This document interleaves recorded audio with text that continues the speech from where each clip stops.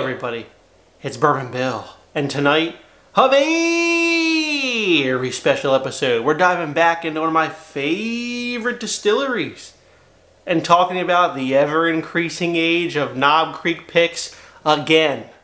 Video 2.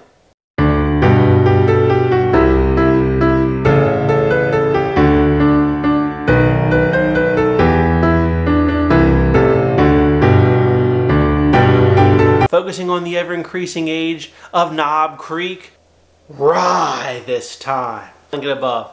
I did a video focusing on the ever-increasing age of Knob Creek picks. Are we back again? And now it's time to talk about the rye. Okay, 2023. We'll do a quick recap for those that were challenged, don't remember. Got too much going on. But go watch the video, honestly. It was a great video. Got a lot of views. Okay. Here's Knob Creek 12, delicious, killer, love it. Unfortunately, it's now like $72 hairs in PA. It used to be like $59.99. But whatever, you can still find it cheaper at other places than $72 hairs, but still a good value.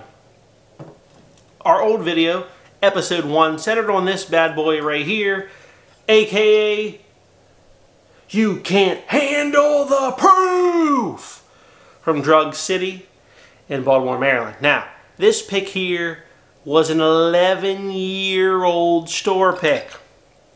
Let that sink in. 11-year-old store pick. Okay, have not seen the likes of them for at least 4 years or so. You know, they used to do store picks in the 12, 13, 14, 15-year range, and they were all 9-year after that, right? All 9-year, good luck, 9-year and 2 months. That's all you got.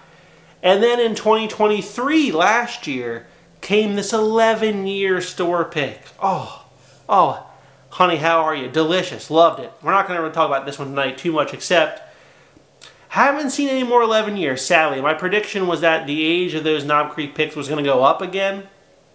I've seen some 10 years. I saw other 10 years in 2023, and I've seen some more 10 years in 2024, but I haven't seen any other 11 years or higher for 2024. So if you have, drop a comment below. I'd like to know. This is like research at its finest.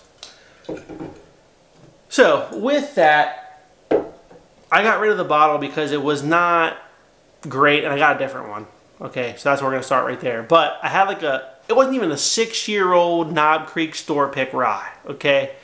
And it was good, but it got beat by like the Knob Creek 7-year 100 proof. It got beat by clearly the Knob Creek 10-year 100 proof that we have here. So all those ryes beat it, so I got rid of it. But in its place, what we're going to talk about tonight is this 8-year 10-month pick. That's right, almost a 9-year pick of the rye. Almost a 9-year pick. And you know what was 9 years old?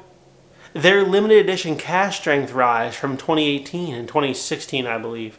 Now I'm here to tell you, I don't have that bottle. My brother-in-law has that bottle. I think he might have finished it. Maybe he still has some. I don't know. Either way, this is better already. You know, the 10-year 100 proof was better than that cask strength limited, and I really like the cask strength limited. That's not taken away from them. I'm just saying.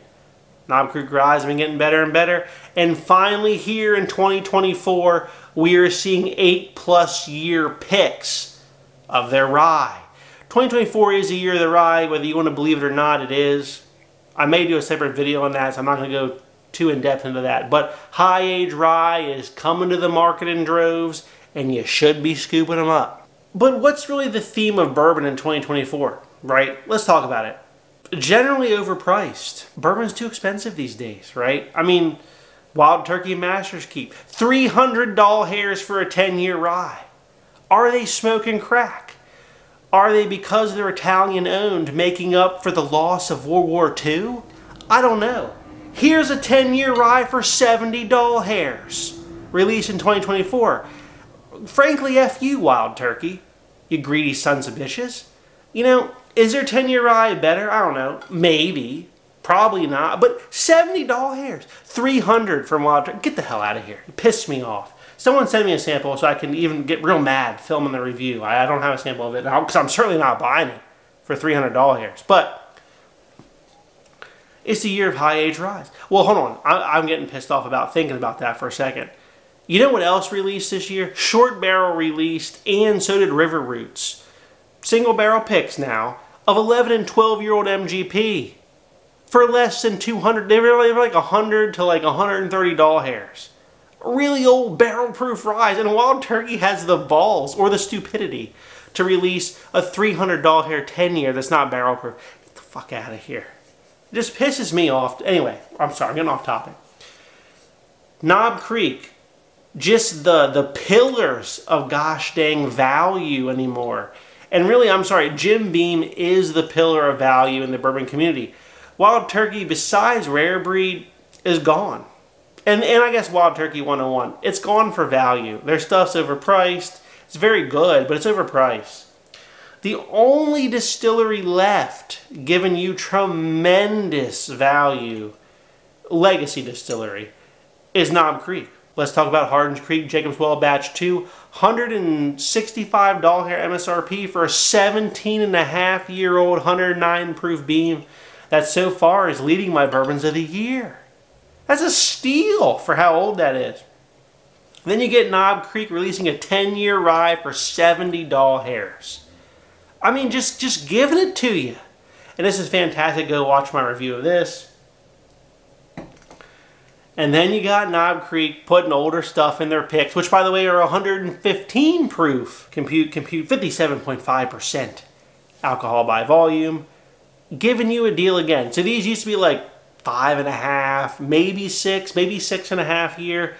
2024, I've seen a lot of 8, and this one's almost 9. This is one of the oldest I've seen. So again, if you've seen an older one than 8-year, 10-month, you let me know.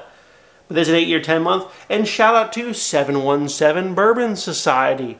Thank you to John from Gentleman and Whiskey. Go watch his channel. He picked this up for me when he was at Sobel's Markets in Maryland. I didn't get a chance, but I missed the tater sticker, John. It says Breaking Amish. It was a cool sticker. It would have been cool to go with Mother Tater sticker over here for the other one. But my point is, 2023 and 2024 has brought a lot of price increases. This one, $69.99. $70 hairs for almost a 9-year rye at 115 proof is a steal. A dang steal. Not even $70 hairs for almost a 9-year rye. Gosh, what a value. Spend your money where they care about your wallet. Okay? Quit spending money at Wild Turkey. Screw them. They're screwing you. Spend your money here where they're giving you high-age stuff at reasonable prices. Come on, folks. Come on. We can turn this bourbon market around if we do just that. Now, I'm sorry. I got unhinged on that rant. Just makes me so angry thinking of all the people scalping you this year in 2024. But, alas, let's dive into the flavors of an almost 9-year, 115 proof store pick from the 717 Bourbon Society. On the nose. Golly, there's so much stone fruit, caramel, and oak and rye spice. What a fantastic nose. I could smell that all day. I could smell that all day. Just a fruity little caramel rye spice gem, but it's got oak on the nose. That's why you know it's going to be good. Down the hatch. Oh my God. Oh, is that good. Oh. Oh. Oh. Stone fruits, caramels, and just a nice wall of oak is all there. God, that's killer. Gosh. A+++, absolute buy rating. Good job, 717 Bourbon Society. Be on the lookout for older age dry store picks from Knob Creek. Amazing values. Now the Knob Creek 10-year, how does it compare? We're only a year and 2 months, right? But 15 proof points less on the nose of the 10-year. Very similar, but the oak is dialed up. We will say the oak is dialed up here. I get the stone fruits, I get the caramel, but I get a heavier oak presence, and we know we all love the oak here. Down the hatch. Oh, gosh, that's good.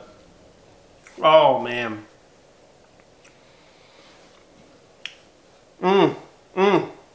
More oak, a little bit less of the other things is kind of how that shakes out. Gosh, which one do I like better? This is really tough. The store pick with the extra proof brings a lot more just overall flavor, but then the 10-year just slaps with that extra oak. But you gotta like the extra oak. Gosh, buy both of them. Oh, I can't pick a winner. It's gonna be a draw tonight. This 10 years a shelfer, or supposed to be.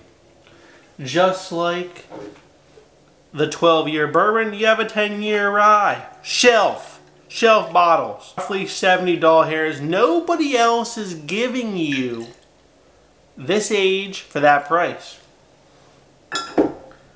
It's time someone talked about it, and it's time we start rewarding Knob Creek for just what they've been giving us, okay? I think people take it for granted. I don't think people are really paying attention. Nobody else is giving you that value. Okay, so I say all this to say keep your eyes sharp whenever you see a store pick. Could be an 11-year bourbon. Could be an almost 9-year rye at this point. These are the oldest examples I've seen of, and I now own them. They're phenomenal whiskey. They're top tier whiskey. They will place in the top 10s of the year, guaranteed. That's how good they are. Okay. Well, this one was last year, so it's not going to compete this year. Well, I may throw it in for shits and giggles. I may, just to see where she ends up. Actually, I don't remember if I excluded store picks last year, but I'm definitely not this year. So this year we're going to include store picks. Sorry if you hate that for the top 10 bourbons or ryes of the year, but we are going to. So there you have it. Pick up a Knob Creek and support someone who's supporting your wallet.